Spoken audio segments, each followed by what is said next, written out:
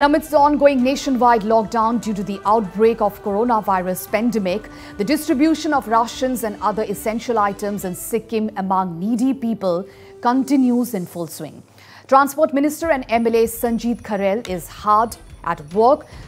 distributing rations and other necessary items among needy and poor families of his constituency.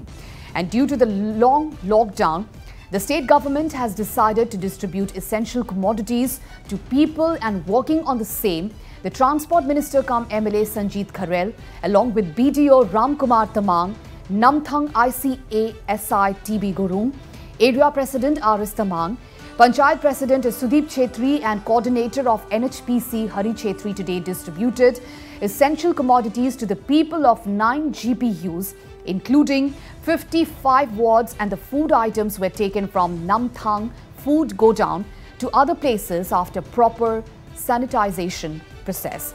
And commodities were distributed to as many as 150 families and also distributed to migrant laborers. And meanwhile, people thanked the government for taking care of them in the hour of crisis. And Political Secretary Jacob Culling also made a visit to the area to take stock of the distribution of commodities.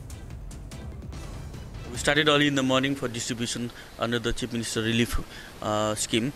for the beneficiary of the old poor people, and also the people who came to Sikkim for working from outside the state, and for them also. So now the distribution has started, and from Namthang we started, and most of the wards they have taken under the guidance of Panchayat and ward level